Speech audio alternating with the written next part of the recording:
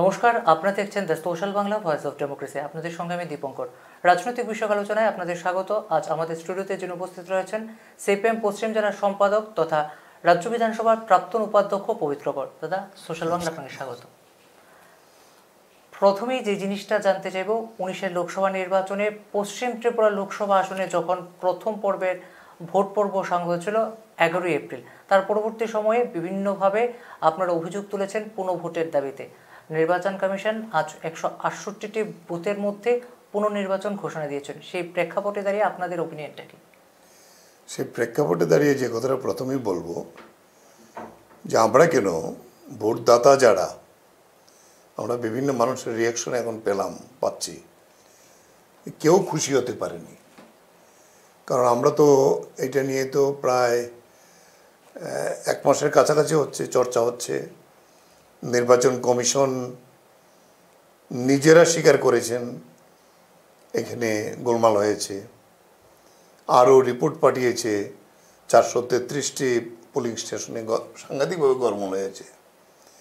তারপরে আবার রিভিউ হয়েছে, রিভিউ হওয়ার পরে বিভিন্ন যারা প্রিসাইডিং অফিসার, মাইক্রো অবজারভার, যারা পোলিং স্টাফ, তাদেরকে শোকজ নোটিশ করা হয়েছে, কাউকে সাসপেন্ড করা হয়েছে। আমরা আমাদের যে বিভিন্ন রিপোর্ট আসতে আরম্ভ করে আমরা পরবর্তী পর্যায়ে দ্বিতীয় ধাপে আমরা 846টি বুথে আমরা রিপোর্ট চেয়েছিলাম। পরে আরও যখন আমাদের কাছে বিভিন্ন খবর আসতে থাকে এবং বিভিন্ন নির্বাচন কমিশনও যখন এই বিষয়টা করে, তখন আমরা এই পশ্চিম আসনে পুরো কনস্টিটিউয়েন্সিতেই আমরা পুনর্নির্বাচনের দাবি করি। আমরা তো অপেক্ষা করছিলাম, আমরা দেখছিলাম একটা স্পেশাল অবজারভার পাঠানো হয়েছে, তিনি এসছেন, তিনি রিভিউ করেছেন, 3 দিন সমানে রিভিউ করেছেন, তারা পুঙ্খানুপুঙ্খ সব দেখেছেন, আমাদের বলেছে। এটা দেখার পরে কি মাত্র 10% আজকে যেটা দিল 168, 1679 টোটাল, তাতে এইটাতে আমরা কেউ খুশি হতে পারিনি। আমরা আইনগতভাবেও আমাদের প্রক্রিয়া জারি করার জন্য আমাদের যিনি প্রার্থী বর্তমান এমপি শঙ্কর দত্ত, তিনি দিল্লিতে কালকেই গেছেন। আজকে কোর্টে সাবমিট করা হয়েছে, সুপ্রিম কোর্টে, এবং আমরা অপেক্ষা করছি সুপ্রিম কোর্টেরও কি হয় ইন্টারভেনশন। ফলে সেদিক থেকে এই নির্বাচন এখন পর্যন্ত যে বিষয়টা ঘোষণা দিয়েছে এটাকে আমরা মানতে পারছি না। আমাদের ক্ষোভ এটা আমরা প্রকাশ করেছি। ফলে এই বিষয়টা এই জায়গাতে আছে। সিপিআইএম বসেছে, বামফ্রন্ট বসেছে, এবং নির্বাচন কমিশনও আমরা আমাদের যারা দিল্লিতে আমাদের যে পার্টি পলিট ব্যুরো তাদেরকে আমরা রিপোর্ট করেছি। ফলে এই জায়গাতে দাঁড়িয়ে এই যে নির্বাচনটা, এটাকে আমরা মনে করি এইটার মধ্য দিয়ে মানুষের যে আকাঙ্ক্ষা, যে মানুষ ভোট দিতে পারে নাই, তার আকাঙ্ক্ষা প্রতিফলিত হলো না।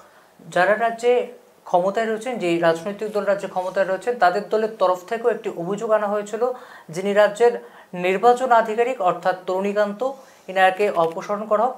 ইদানিং দেখা গিয়েছে পশ্চিমে যিনি রিটার্নিং অফিসার ছিলেন, ইনাকেও তার পদ থেকে সরিয়ে দেওয়া হয়েছে। সেই জায়গার মধ্যে পূর্বে যিনি আরও ছিলেন বিকাশ সিংকে দায়িত্বে আনা হয়েছে।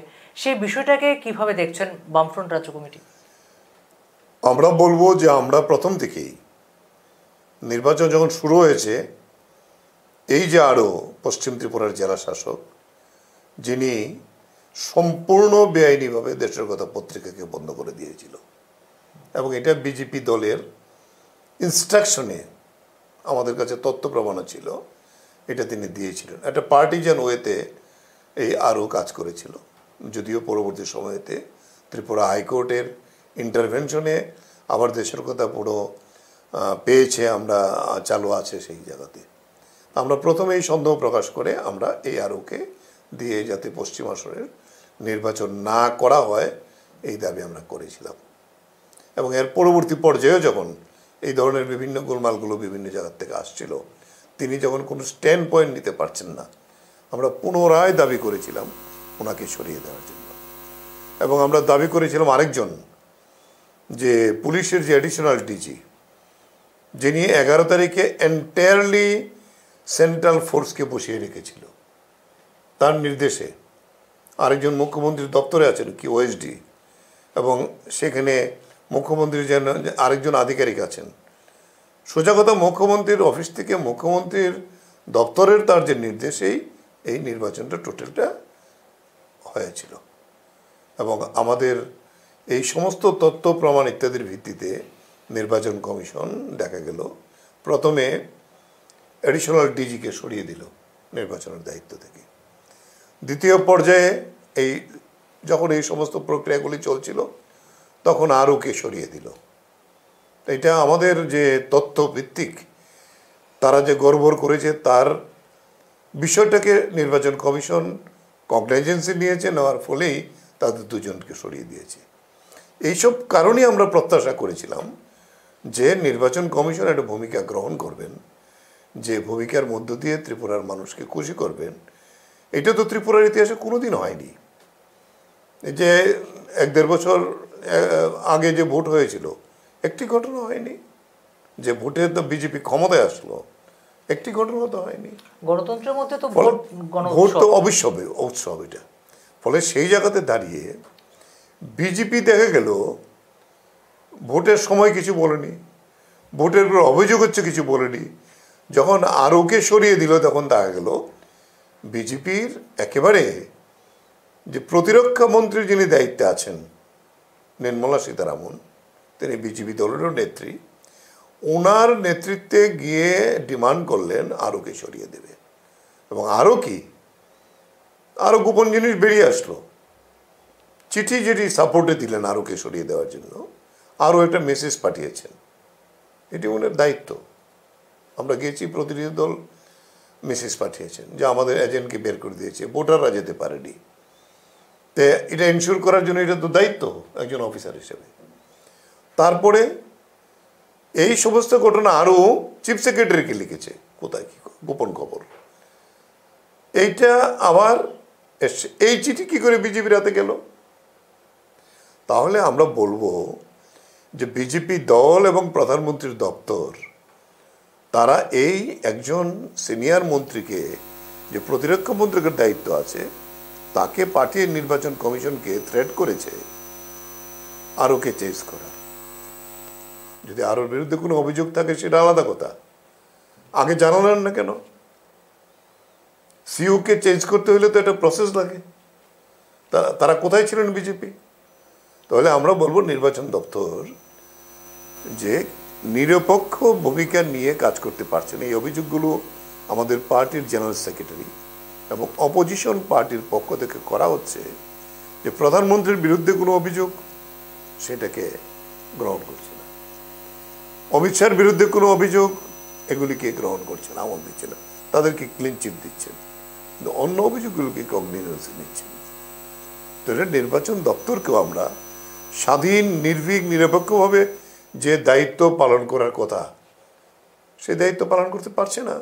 এবং এইটা আজকে আমরা ত্রিপুরার ক্ষেত্রে লক্ষ্য করলাম, যে আমরা বলবো বিজেপি দল এবং প্রধানমন্ত্রীর দপ্তর তাদের চাপে পড়েই এখন তো নিজেরা আটকে গেছে, কিছু না দিয়েও পারে না, তাই 168 দিয়েছে। এইটাতে আমরা খুশি না, ত্রিপুরার ভোটাররা খুশি না।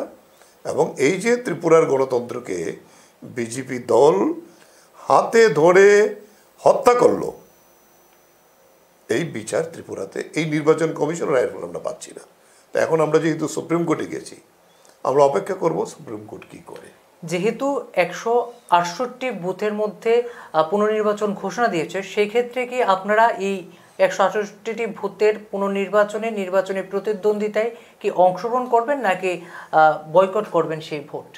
আমরা কোনোদিন নির্বাচন আমরা বয়কট করি না, কিন্তু এই নির্বাচনটা যেভাবে দিয়েছে আমরা বলবো এটা অপ্রত্যাশিত। এটাতে অংশগ্রহণ করার প্রশ্নে আমরা বলবো যে আমাদের, যেহেতু আমরা সুপ্রিম কোর্টে গেছি, সুপ্রিম কোর্ট কি ভার্ডিক্ট দেয় এই বিষয়টা আমাদের অপেক্ষা করা ছাড়া এখনই কোনো সিদ্ধান্ত আমরা জানাতে পারছি না। পশ্চিম ত্রিপুরা এবং পূর্ব ত্রিপুরা লোকসভা দুটি আসন 90-এর দশকের পরবর্তী সময় থেকে বামপন্থী অর্থাৎ আপনাদের দলের দখলে রয়েছে। সেই জায়গার মধ্যে দাঁড়িয়ে 2018-তে আপনারা রাজ্যের শাসনতান্ত্রিক ক্ষমতা থেকে ক্ষমতাচ্যুত হয়েছেন গণতান্ত্রিক পদ্ধতিতে। সেই জায়গার মধ্যে নতুন একটি দল সরকারের প্রতিষ্ঠা হয়েছে। এই জায়গায় দাঁড়িয়ে আপনারা আপনাদের সেই ফিট দুটি আসনে এবার কি ধরে রাখতে সক্ষম হবে কি?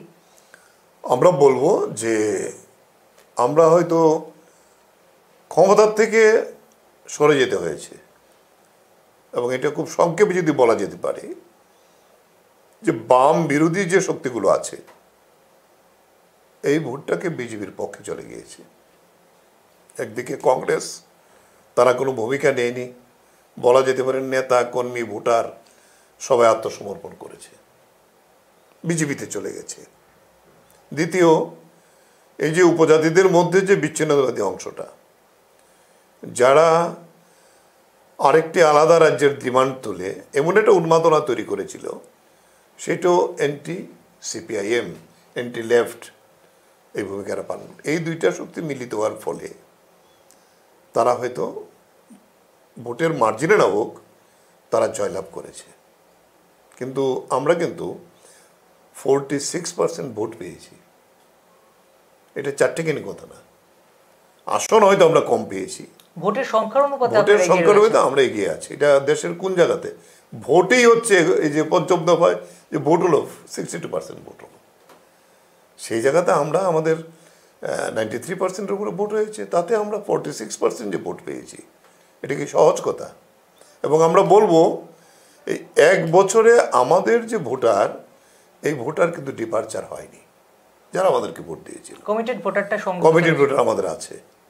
এত আক্রমণ, এত সন্ত্রাসের মধ্যেও হয়েছে, বরং উল্টো এখন বিজেপির ভোটের বিভাজন হয়েছে। কারণ যারা কংগ্রেস ফাইট করছে, বিজেপি তো কংগ্রেস, তো এই ভোটটা ভাগ হচ্ছে। আইপিএফটি ভোটে দাঁড়িয়েছে কিন্তু কোনো প্রচার নেই, আন্ডারহ্যান্ড বিজেপির লোকে কোথায় কী হয়েছে কি জানে। আবার আরেকটাও স্লোগান উঠেছে, যে স্লোগানের ফলে আমরা বলবো যে বিজেপির যে ভোটটা পেয়েছিল সেই ভোটটা তো আরেকটা শেয়ার হচ্ছে।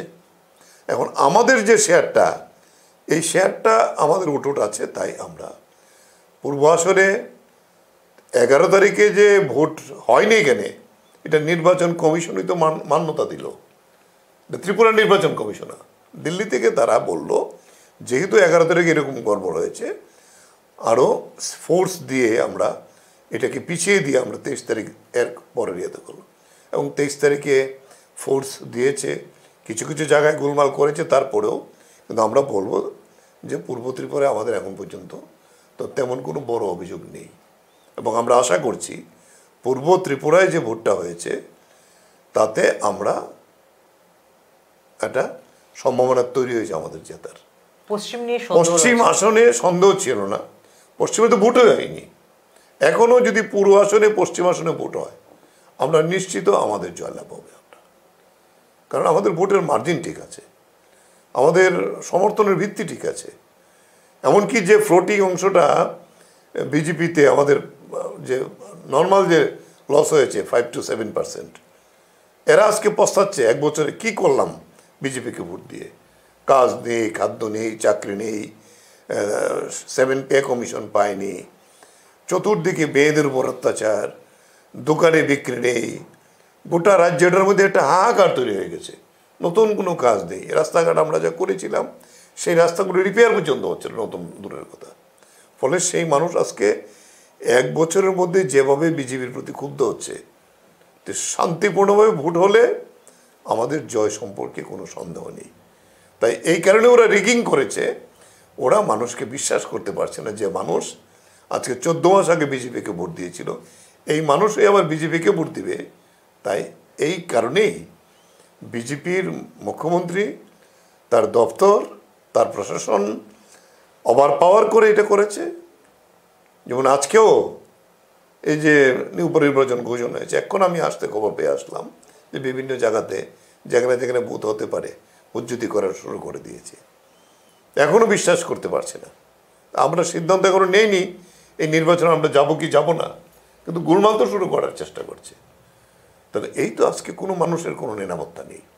যারা বিজেপি করেছে, আমি একটু আগে একটা সামাজিক অনুষ্ঠানে গিয়েছিলাম, যে বিজেপি করেছে তারাও ভোট দিতে পারেনি, বিশ্বাস করছে না। সে গিয়ে বিজেপিকে দেবে কিনা তার কোনো ঠিকানা নেই।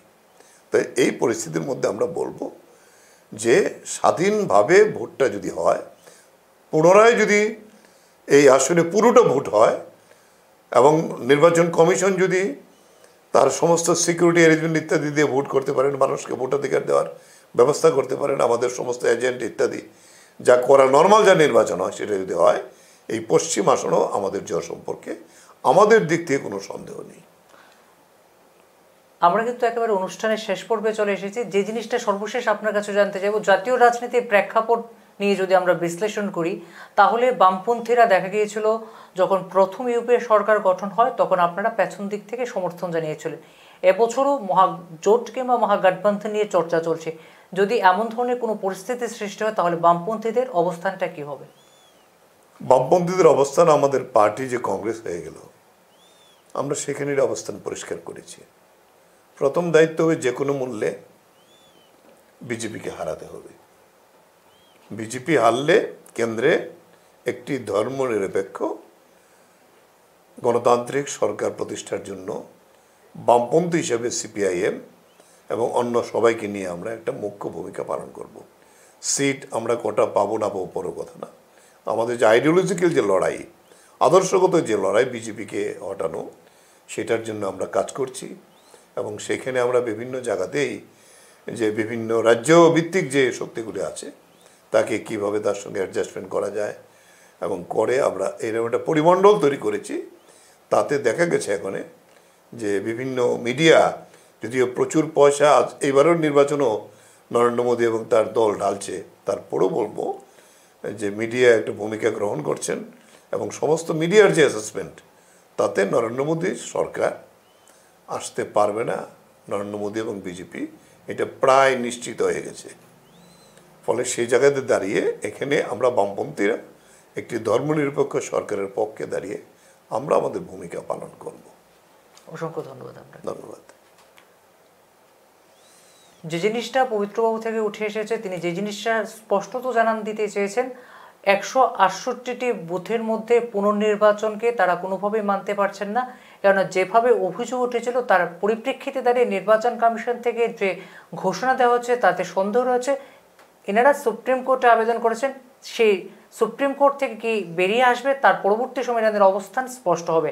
তবে তারপরও আগামী দিনে যখন সংসদীয় নির্বাচন শেষ হবে তখন নির্বাচনের ফলাফল ঘোষণার পরবর্তী সময়ে বিজেপি বিরোধী শক্তির পাশে দাঁড়াবে বামপন্থীরা এবং আগামী দিনে নতুন সরকার গঠনের জন্য নির্ণায়ক ভূমিকা গ্রহণ করবে। এবারে দেখার 23শে মে কারা শেষ হাসি হাসবেন, নরেন্দ্র মোদীর দল হাসবেন নাকি মহাজোটের সরকার গঠন হবে। ততক্ষণ সমস্ত ধরনের আপডেটস পাওয়ার জন্য অবশ্যই সাবস্ক্রাইব করতে হবে আমাদের YouTube channel social Bangla. Visit us at www.thesocial.in। নমস্কার। নমস্কার।